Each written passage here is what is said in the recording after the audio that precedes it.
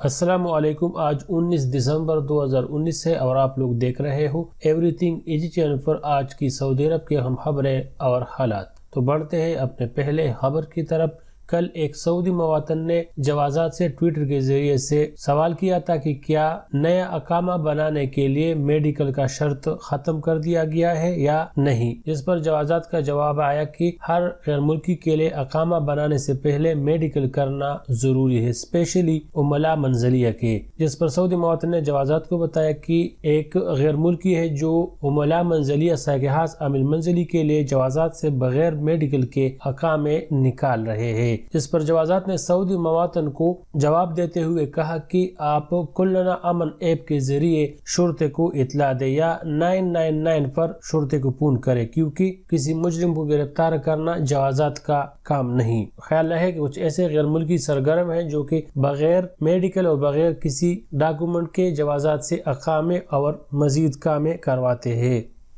قصیم میں لوگوں سے پیسے لے کر واپس نہ دینے والے 3 افراد کو قصیم پولیس نے گرفتار کر لیا۔ پولیس کے مطابق گرفتار ہونے والے افرادوں میں سعودی مواطن اور مقیم یمنی شامل ہے، جس کی عمریں 30 اور 40 سال کے مابین ہے، جو کہ قصیم کے مختلف مناطق میں یمنی اور باقی غیر ملکیوں سے پیسے لے کر واپس نہیں کرتے تھے۔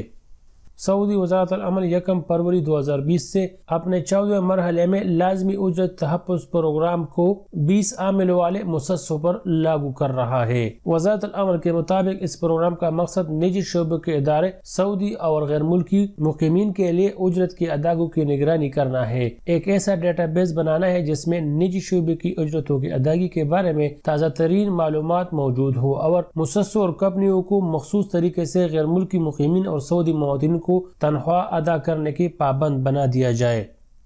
مکہ کی پولیس نے 80 غیر قانونی غیر ملکی کو گرفتار کیا، بیشتر پاکستانی شامل ہے جو شہر کے پہاڑوں میں غیر قانونی طور پر مقیم تھے۔ پولیس کا کہنا ہے ان افراد نے پہاڑوں میں جھوگیاں بنا رکھی تھی اور وہ قانون کے نظر سے چھپ رہ رہے تھے۔ اخبار کے مطابق پہاڑوں پر چھپر اور جھوگیاں بنا کر رہنے والے پاکستانیوں میں سے بیشتر کاکیا کی سبزی منڈی میں چھوٹے موٹے کام کر کے گزر بسر کرتے تھے۔ بلندی پر رہنے کی وجہ سے انہیں گرفتار کرنے کی ہر کوشش ناکام ہوتی رہی، وہ دور سے پولیس کی گاڑی آتے دیکھ کر ہی فرار ہو جاتے تھے۔ مکہ پولیس کا کہنا ہے کہ کاکیا کے قریب پہاڑوں پر چھپنے والے غیر قانونی غیر ملکیوں کو گرفتار کرنا ہمیشہ مسئلہ رہا۔ بلندی پر ہونے کی وجہ سے وہ پولیس ٹیم کو دیکھ کر فرار ہو جاتے تھے، اکثر اوقات پولیس اہلکاروں پر پتھراؤ بھی کرتے تھے۔ پولیس نے بتایا ہے کہ غیر قانونی تارکین کی موجودگی علاقے کی مکینوں کے لیے مسئلہ بنی ہوئی تھی، انہیں گرفتار کرنے کے لیے منظم منصوبہ اور حکمت عملی تیار کی گئی۔ پولیس کے مطابق دن کی روشنی میں کی جانے والی تمام کارروائیاں ناکام ہوئی تو پولیس ٹیم نے رات کو چھاپہ مارنے کا منصوبہ بنایا۔ پولیس نے پہاڑوں کو چاروں طرف سے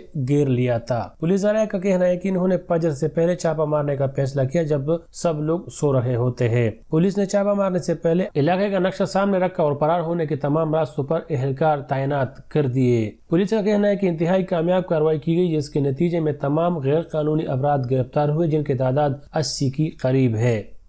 سعودی عرب میں سوشل میڈیا پر ایک ویڈیو وائرل ہوئی تھی جس میں دکھایا گیا کہ بعض ایشیائی اعلاب کعبہ جیسا کپڑا تیار کر کے فروخت کر رہے ہیں۔ اس ویڈیو میں دیکھا جا سکتا ہے کہ جعلسازوں سے یہ جعلی اعلاب زائرین بڑی رقم دے کر خرید رہے ہیں۔ اخبار کو بلدیہ کے ترجمان رائد سمرقندی نے بتایا کہ سوشل میڈیا پر وائرل ویڈیو کی اطلاع ملی تھی، تاہم یہ ویڈیو پرانی ہے۔ رائد سمرقندی کے مطابق 5 نومبر 2018 کو مکہ بلدیہ کے افسران نے متعلقہ ادارے کے تعاون سے مکہ کی الغتیبہ محلے میں پرانے طرز کی عمارت اور اس کے احاطے پر چھاپہ مارا تھا، وہاں سے 20 سے زیادہ ایشیائی شہری پکڑے گئے تھے۔ عمارت میں غلاب کعبہ فیکٹری جیسے کپڑے پر قرآنی آیات کی کڑھائی کا کام کیا جا رہا تھا۔ گرفتار شدگان میں 20 سے زیادہ مرد اور خواتین شامل تھے، انہیں تحویل میں لے کر متعلقہ ادارے کے حوالے کر دیا گیا تھا۔ وائرل ہونے والے نئی ویڈیو میں جو دعویٰ کیا گیا کہ گرفتاری المصفہ کی بلدیہ کے افسران نے انکاسا کے علاقے سے کی، یہ درست نہیں ہے۔ بلدیہ کے ترجمان نے مزید کہا کہ اس طرح کی جعلساز گروہ سامنے آتے رہتے ہیں جو زائرین کی عقیدت سے ناجائز فائدہ اٹھا کر جعلی اعلاب کعبہ اور جعلی زمزم بڑے رقم لے کر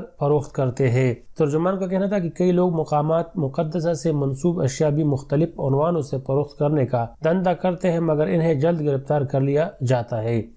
دنیا بھر سے عمرہ پر آنے والوں کا سفر اب مکہ اور مدینہ تک محدود نہیں رہا۔ ان کے لیے سعودی عرب کے دوسرے شہروں میں ثقافتی اور تاریخی ورثے کو دیکھنا بھی ممکن ہو رہا ہے۔ اب عمرہ زائرین مختلف شہروں میں جا سکتے ہیں اور سعودی عرب میں موجود قدیم اور جدید عجائبات دیکھ سکتے ہیں۔ مکہ میں سعودی کمیشن برائے سیاحت و قومی ثقافتی ورثہ کے ڈائریکٹر جنرل حشام مدنی کے مطابق کمیشن کے پاس سیاحت کی ترقی منصوبوں پر عمل پیرا ہونے کی صلاحیت موجود ہے۔ سعودی سیاحت کو قابل قدر ترقی دی جا رہی ہے۔ مکہ میں سعودی کمیشن برائے سیاحت اور قومی ورثے کی جانب سے مختصر کورس کا اختتام کیا گیا، جس کے بعد کورس کے شرکاء نے اس شعبے میں خدمات انجام دینے پر خوشی کا اظہار کیا۔ حشام مدنی نے ٹور گائیڈ کو پیشہ ورانہ انداز میں ذمہ داری نبھانے میں ضروری مہارت اور عمرہ پر آنے والوں کے اطمینان کو یقینی بنانے کے لیے تربیت کی اہمیت واضح کی۔ مکہ سے طائف اور راستے میں دونوں شہروں میں تاریخی مقامات دکھانے کے لیے سیاحوں کے لیے خصوصی بس سروس متعارف کرائی جا رہی ہے۔ طائف کا خوبصورت موسم، پرفضا مقامات پر گزشت اور ہرے بھرے پہاڑ راستے یہاں آنے والوں کو خوش آمدید کہتے ہیں۔ طائف میں پرنس سعود الفیصل وائلڈ لائف سینٹر کے علاوہ گلاب کی پھولوں کے باغات اور گلاب کے عطر بنانے والے فیکٹریاں موجود ہیں۔ سعودی ہیلتھ انشورنس کونسل نے کہا ہے کہ میڈیکل انشورنس کمپنیاں 30 منٹ کے اندر ہسپتالوں کی طرف سے موصول ہونے والی درخواست پر جواب دینے کے پابند ہے۔ 60 منٹ گزرنے کے بعد جواب موصول نہ ہوا تو اسے منظوری شمار کیا جائے گا۔ واضح رہے کہ سعودی عرب میں میڈیکل انشورنس کارڈ کے حامل شہری اور مقیم غیر ملکی کو بعض حالات میں علاج معالجے کی سہولت فراہم کرنے کے لیے ہسپتال انتظامیہ انشورنس کمپنیوں سے منظوری کی درخواست بھیجتے ہیں۔ بعض اوقات انشورنس کمپنی کی طرف سے جواب دینے میں کافی وقت لگ جاتا ہے، جس کے باعث مریض کو نہ صرف انتظار کرنا پڑتا ہے بلکہ بعض حالت میں تاخیر کی وجہ سے مریض کی حالت گمبھیر ہو جاتی ہے۔ ہیلتھ انشورنس کونسل نے انشورنس کمپنی کو تاکید کی کہ ہسپتالوں کی طرف سے موصول ہونے والی درخواست پر فوری طور پر جواب دیا جائے۔ کونسل نے کہا کہ انشورنس کمپنیاں اس بات کی پابند ہیں کہ وہ 30 منٹ کے اندر ہسپتال کو منظوری یا نامنظوری کا جواب دے یا وضاحت طلب کرے۔ کونسل نے کہا کہ انشورنس کمپنی کی طرف سے جواب موصول ہونے میں 60 منٹ سے زیادہ دیر ہو جائے تو یہ منظوری شمار کیا جائے گا۔ اس صورت میں ہسپتال مریض کو علاج معالجہ فراہم کر سکتا ہے۔ کونسل نے بتایا کہ ہیلتھ انشورنس کے ضوابط کے مطابق انشورنس کارڈ کے حامل آؤٹ پیشنٹ کو اس صورت میں انشورنس کمپنی سے منظوری لینی ہوگی جب علاج پر 500 ریال سے زیادہ اخراجات لگتے ہوئے یا مریض کو ہسپتال میں داخل کرنا یا پھر آپریشن کی ضرورت ہو۔ کونسل نے کہا کہ ایمرجنسی میں مریض کو علاج معالجے کی سہولت فراہم کرنے کے لیے انشورنس سے منظوری لینے کی ضرورت نہیں ہے۔ حرمین ٹرین مکہ مکرمہ اور مدینہ منورہ کے درمیان دوبارہ چلنے لگی۔ بدھ کے صبح مدینہ منورہ اسٹیشن سے روانہ ہونے والے حرمین ٹرین مکہ مکرمہ پہنچ گئے۔ یاد رہے کہ گزشتہ ہفتے مدینہ منورہ جدہ کے لیے حرمین ٹرین سروس بحال کر دی گئی تھی۔ اب تمام لائنوں پر ٹرین معمول کے مطابق چلے گی۔ سعودی اخبار کے مطابق حرمین ٹرین اسٹیشن مدینہ منورہ کے ڈائریکٹر سعد الشہری نے کہا کہ مدینہ منورہ مکہ مکرمہ کے درمیان روزانہ 12 ٹرینیں آمد و رفت کے لیے چلائی جائے گی۔ 6 ٹرینیں مدینہ منورہ سے مکہ مکرمہ کے لیے اور اتنی ہی ٹرینیں مکہ مکرمہ سے مدینہ منورہ زائرین اور شہری و مقیم غیر ملکی کو سفر کی سہولت فراہم کرے گی۔ ٹرینیں ہفتے میں 5 دن بدھ جمعرات جمعہ ہفتہ اتوار کو چلے گی، باقی 2 دن پیر اور منگل کو سروس بند رہے گی۔ صادر شہری نے کہا کہ روزانہ 5000 مسافر کو سفر کی سہولت حاصل ہوگی۔ واضح رہے کہ حرمین ریلوے میں 35 ہائی سپیڈ ٹرینیں شامل ہیں۔ ہر ٹرین میں 13 بوگیاں ہیں جن میں 400 مسافروں کی گنجائش ہے۔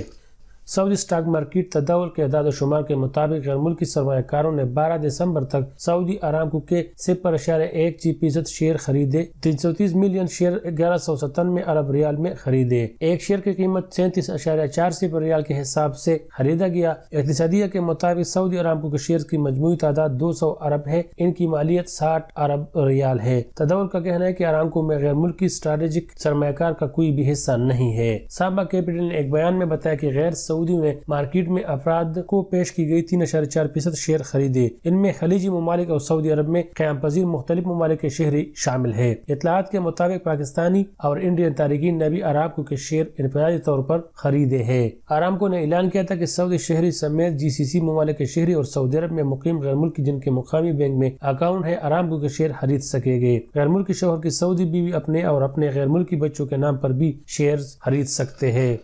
اسلامی تعاون تنظیم OIC کے سیکرٹری جنرل ڈاکٹر یوسف بن عبد الرحمن العثمین نے کہا ہے کہ کوالالمپور کارپس امت میں انتشار پیدا کرنے کی کوشش ہے۔ OIC سے باہر کسی بھی عنوان سے مشترکہ جدوجہد اسلام اور مسلمانوں کو کمزور کرنے اور ان کے اتحاد کی صفوں میں درار ڈالنے والی کوشش ہے۔ اخبار کے مطابق العثمین نے خبردار کیا کہ OIC کے پلیٹ فارم سے باہر کی ملاقات سے عالمی برادری کے سامنے مسلم امت کی پوزیشن کمزور ہوگی۔ العثمین نے ملیشیا میں محدود اسلامی سربراہ کانفرنس کے انعقاد की मजम्मत करते हुए कहा ओआईसी तमाम मुसलमानों को जमा करने वाली तंजीम है, इसका तरीकाकार इसके दायरे में किसी भी किस्म के इजलास का मौका मुहैया करता है। मुश्तरका जद्दोजहद ओआईसी के दायराकार में रहते हुए जरूरी है। दरअसल मलेशिया के वज़ीर मोहम्मद ने मीडिया से गुफ्तगू करते हुए मौका इख्तियार किया कि मलेशिया इस्लामी ताउन तंजीम के किरदार को अहम मानता है। कोलमपुर कॉन्फ्रेंस के इनकाद का मकसद ओआईसी की हैसियत को कमजोर करना नहीं।